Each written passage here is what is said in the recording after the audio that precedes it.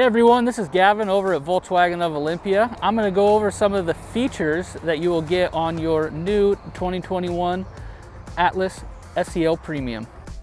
All right, here is our nice, beautiful screen that we have. One of the fancy things about it is going through your presets. You now don't even have to touch the screen. You can just wave your hand in front of it. You know, kids find it amusing. It's very fun to do. You know, it's not a lot of cars have it. This is your radio stations, and then if you click there, it'll give you AM, FM, satellite radio, Bluetooth audio. If you always typically have your phone connected, a lot of times it will automatically turn on your Bluetooth audio. But if it doesn't, you can go into the media and it automatically goes into Bluetooth, and it will start playing your previously played playlist that you're listening to with your phone. To connect your phone, you just go here to the phone, go into settings on your phone, Bluetooth, and search for my Volkswagen 6176.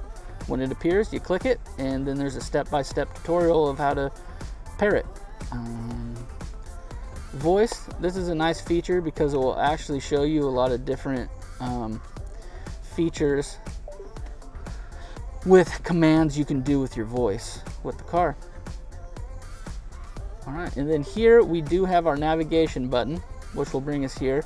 I have pulled it back over here from the instrument cluster. It's pretty simple to use. You can use your voice navigation and just tell it navigation, give it the address in the city, and it will take you there. Or you can type it in manually. Many different ways. You can search last destinations, or if you've got some favorites saved, you can just go into favorites, touch it, and it'll take you to where you need to go. The apps button, that is your Apple CarPlay and Android Auto. You go in there. It does say please connect a device using the USB, but you don't have to. And then the next tab here is we have our car. So that is the off-road. It's going to give you the degree of what your car is at and where you're at altitude-wise. If you go to selections, go to digital cockpit. This is where I was telling you you can switch the different options in the center of your tachometer and speedometer. Right now you have a compass, destination info, so now on the left I have it on the digital dash.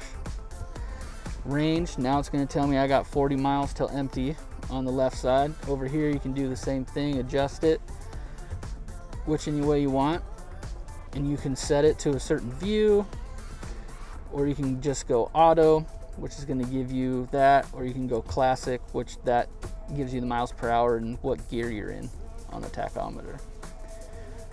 And then menu, it's an easy place to find all the features and functions that we just kind of explained, but it's a one-stop shop versus having to go from, you know, app to app.